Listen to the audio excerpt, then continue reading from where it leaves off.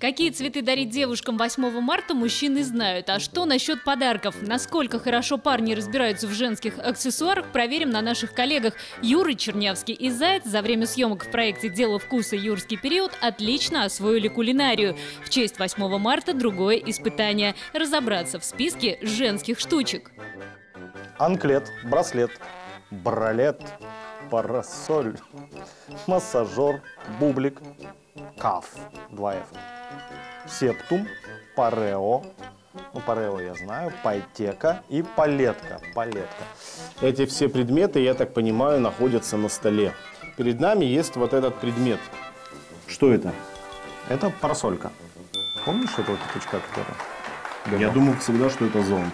А чем отличается зонт от парасольки? Тем, что это парасолька. Или может быть классический зонт длиннее, действительно, ты прав. Слушай, я не вообще вижу разницы мне между не женским и вот, мужским, конечно. Вот мне вот этот больше. Это интересно, почему его нет в списке? И вообще, почему? он для женщин, его нет в он для женщин ты или знаешь, как он называется? Он для женщин или он для меня? Если это не лифчик, то это будет... Ну, предположу, что, наверное, да, это все-таки надевают сверху. Через голову. Через голову. Ну, можно, конечно, предположить, что это как-то так носят. Тогда это будет несколько вульгарно, как мне кажется. Ну, поэтому, конечно, предположим, что вот так. Твое предположение... Теперь вариант названия. Давай Анклет, ты анклет. тоже склоняешься? Давай анклет. Не знаю, пусть будет анклет. Я знаю, что такое парео. Вот, мне кажется, что это, тоже это оно. знаю. Но я думал, знаешь, что сделать?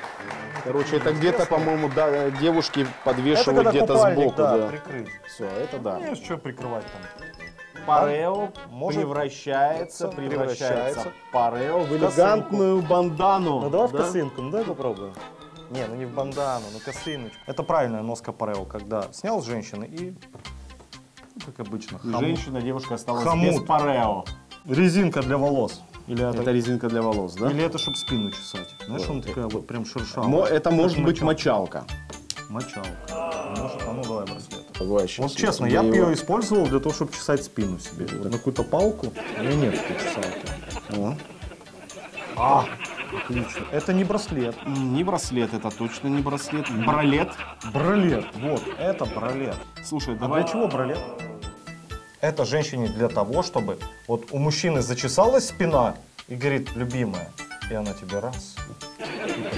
Это у нас массаж. Это массажер, я уверен. Где-то он должен вибрировать. Не может же он просто таким быть. А что он массажирует?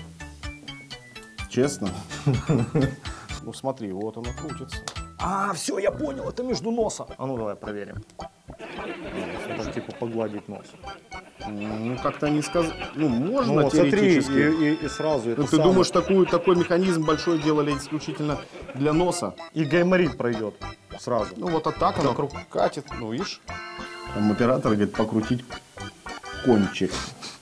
И теперь у меня все больше и больше вопросов к этому предмету. Но это массажеры. Массажер. Ну, массажеры. Где ты видишь на столе еще? Все, массажер. Но это браслет. Подожди. Да, это браслет. Мне такие дочка плетет. Теоретически можно использовать. Тебе плетет дочка такие? Нет, у меня дочка рисует. Так, значит, называем браслетом, да? Да. Если это был браслет, что вот это? Это гвоздь. Подожди, это бывший гвоздь. Не, ну на руку он... Смотри, ну тоже попадает под категорию браслетов. Взяли гвоздь, разрезали, как-то соединили его и продали. Он слишком легкий. Продали его задорого. Не знаю, Бублик. что это. Мы назвали его Бублик. Что ты говорил, где палетка или палетка, ты знаешь? Палетка, вот, ну она блестит. Вообще по-русски, наверное, это называется заплатка. Как она называется, ты считаешь? Пайетка. Пайетка? Пайетка. Значит, будет пайетка. Анклет мы называли, браслет мы называли, парасоль мы называли, массажер прошел, бублик ты назвал, парео было, палетка или пайетка, я уже запутался. Пайетка это. Через это пайетка. краткую. А вот это, наверное, палетка. Остался каф, септум или септум, не знаю, и палетка. Ну вот, мне кажется, это палетка. Это палетка. Знаешь почему? От слова палитра? Ё-моё, здесь же написано слово палет. Палет. Айс, тени, да, это тени. Видишь, написано палет, значит это хотели нас в палетка. заблуждение вести. Ну ты ж английский-то знаешь. Конечно. В совершенстве, и все. Я зергут. А теперь осталось выбрать каф и септум.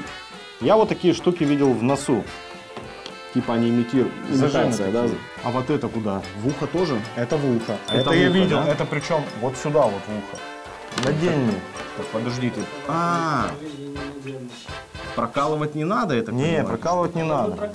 Что это, каф или Септум. септум? Септум вообще напоминает название лекарства какого-то. Идет мне? Да, оставляй. Не знаю, пусть это будет какой-то каф. Это будет каф. Это для носа. Слушай, даже для носа это будет. Я Смотри, тут сегодня расстоя- утром заходил в кофейню и видел терминал, да, и там бариста вот тоже вот с такой штучкой.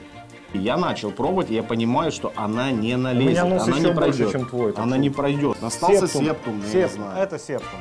Что мы могли бы подарить из этого своим женщинам? Из этого я бы вот прежде всего подарил это, потому что я обозначил, как чесать спину мужчине. То есть хитрый план, да? Я бы подарил палетку, я бы точно подарил своей жене.